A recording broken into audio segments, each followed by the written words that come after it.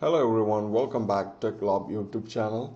In this tutorial, I'm going to show you the security database on the server does not have a computer account for this workstation trust relationship problem. So now here you can see, let me open the tools and open Active Directory users and computers. Previous domain name is techglobe.local. So then switch to the new name, which is techworld.com. Alright, so if you missed that video, please go ahead and watch in our YouTube channel so you can understand how to rename Active Directory domain name. Okay, so when I click on the computer, now here you can see this is our client computer, which is Windows 10. After rename Active Directory, the domain users getting error, trust relationship failed, the username password doesn't work. Okay, so in this case what I'm going to do, let me go back to the workstation, which is Windows 10. So here I will show you. Now here you can see the previous name is there, techglobe. Okay, so here I'm gonna sign in, then we can see what is the error. The new domain name I'm gonna sign in the administrator username and password.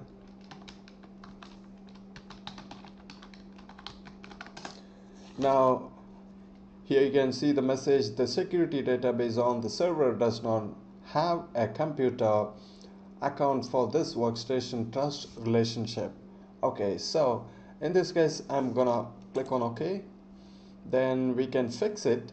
Click on this second option, how do I sign into another domain? So click on this option, and in this case you have to enter the local username and password.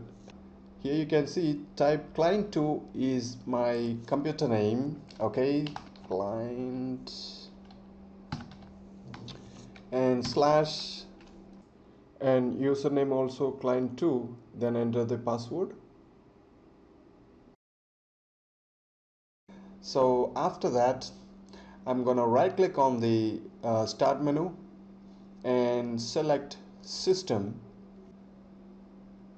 and here you can see our client computer full device name is client.techglobe.local. And so let me show you here. I'm gonna go Windows Server. Here you can see the domain name is different, techworld.com. Alright, so in this case I'm going to click on advanced system settings, then go to computer name, click on change, and here I'm gonna select work group, then type simply work group, then click on OK and OK again, and type administrator username and password.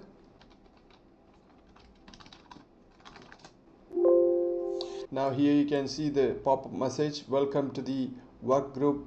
Okay, then click on OK and restart the computer.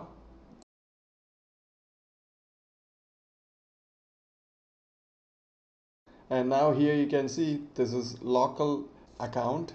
Okay, so I'm gonna enter the password, then we can rejoin, then right click on the start menu, open system, and here you can see the changes.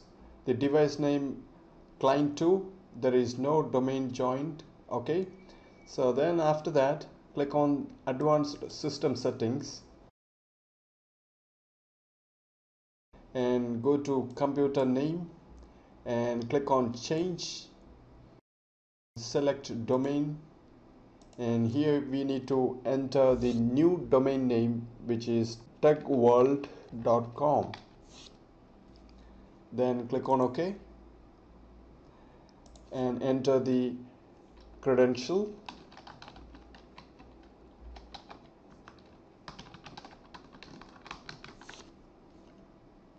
Then OK. Now here you can see the pop-up message, welcome to the techworld.com, and click on OK. OK again, and restart the computer one more. The next login screen, you have to select other user, and here you can see the BIOS name changed, webmaster, and now I'm gonna enter the credential. techworld.com/Calvin is the user.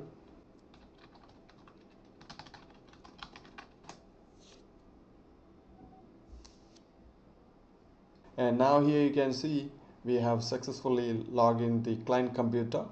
Okay, let me show you the computer properties. Device specification, the full name is client2.techworld.com. We have completely changed the name. Okay, so dear all, if you like this video, please do comments in my channel. Don't forget to subscribe, like and share. See you in the next video.